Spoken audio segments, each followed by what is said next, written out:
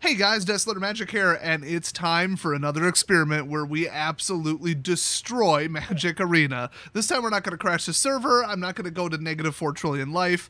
We're just going to see if we can force the game to go on forever while playing for us and we just get up and leave. Which, the way we do it is going to be interesting. We're going to try and run this for, like, literally hours if it lets us. So naturally, I've recruited the country of Canada to help me, and so they sent their ambassador, Cinder.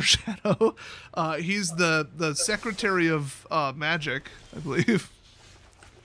Yeah, okay, we'll go with that. All right, so I built a deck in a very specific way and then sent the exact deck list to Cinder, and we're both going to do a very particular sequence of things that we're setting up right now. And if it works, we should be able to just get up and leave and the game will play forever until, like, the server disconnects us. Yeah, this whole purpose is science. We're doing science. So the whole point is draw until we get the combo, and then we'll see what happens.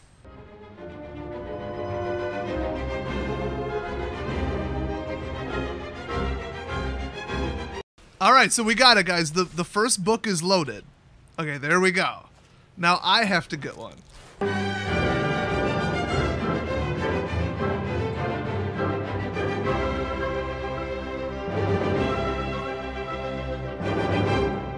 Okay, guys, clearly I have gone way too far on the draw spells, but, okay, all I have to do is sack the Book of Exalted Deeds, right there.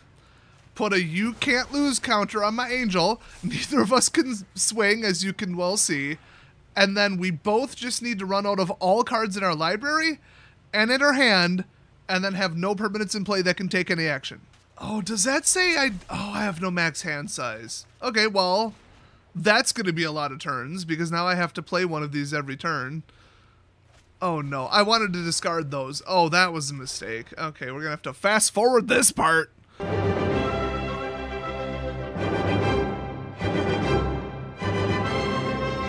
Oh, it is auto-passing. This might work. This might work. This is going to be ridiculous. Here we go. Okay, so in theory, okay, if you click auto-skip and then I click auto-skip, right after I play the planes, it should work. But remember, guys, this is experimental science. We don't actually know what will happen. All right, are you guys ready? Are you guys ready? I'm dropping it. Here we go. Ready, set. There it is. Okay, I've got auto pass turned on. Okay. It turns it off at the end of turn. No! Isn't there like a permanent auto pass? I thought there was. Isn't it like shift something or like... Hold on. I gotta Google it. Okay, guys, apparently, after much experimentation, both enter, holding down enter, shift enter, holding down shift and enter, and putting weights on our keyboards, everything, it won't do it. The Unity engine does not support that type of key event, like repetitive presses. It cares about key down, key up, that kind of stuff. If you're a programmer, you know what I mean. So the only way we could do this is with a auto-clicker. Auto-click. Yeah, they're like an auto-clicker, auto-keyboard, ghost mouse, that kind of, automated tools. We could simulate it. So, Cinder, let's simulate what would happen if we were both absolutely spamming the enter key. Ready? Yeah. Go. All right, here we go. We got a turn. We got a turn. We Yeah, got a turn. So, this was the desired result. We just didn't think there would have to be human interaction. Yeah. That's a shame that there is. I mean, I could set up an auto-clicker on the next button. That would do the same thing. But, whatever. It did work. It did work. I hope that the recording statistics for this game... Yeah, no doubt. It's not a ranked game. Can you imagine the server log? It's just, opponent did nothing, drew nothing, did nothing, played nothing. And then it's just... Oh, an AI system should pick this up. It really should. Like, you would think that it would just say, okay, the game ends in a draw, but it doesn't. They haven't accounted for this in the game. I thought that they implemented something kind of like chess, where if you make the same no action 3 times in a row, or the same repetitive action, that it ends the game. I thought they added something like that. I could have sworn I read that in the patch notes. But not in Friends, not in like Friends or Direct Challenge. Right. That's right. They said none of these restrictions apply in friendly matches. So if I pulled this in a competitive match, which I don't know how I would... You know what? Actually, this probably would happen. This exact scenario, I could see this happening, Probably actually. has happened. It's probably happening right now. Okay. Probably. Well, anyway, this is what we chose to do with our time.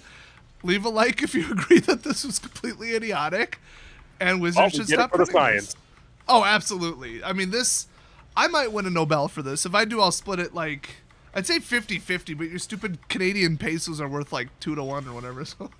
All right. Well, everybody should go to Cinder Shadow Gaming and subscribe for better content than this. And I'll see you guys next time we think of something screwy to do in Arena. And actually, if you guys have an idea for something we could test, I've got a couple ideas of just like, I wonder what would happen, like within the rules, like these weird left field things we can do. But we like breaking the game more than we like doing actual investigations. So if you have an idea to break the game, we've already gone to -1 trillion life or whatever and just started hitting for negative amounts and all that. That was pretty funny. What else did we do? We broke the server by creating too many tokens. We broke the server by creating too many triggers. Platform is so broken for that. Oh, I should make a playlist just called Breaking Arena. I figured that would put me on Wizards' radar a little bit more than I already am. But if you guys have an idea of something that you think would cause an interesting game state, let me know down below, and I will see you guys next video. Thank you.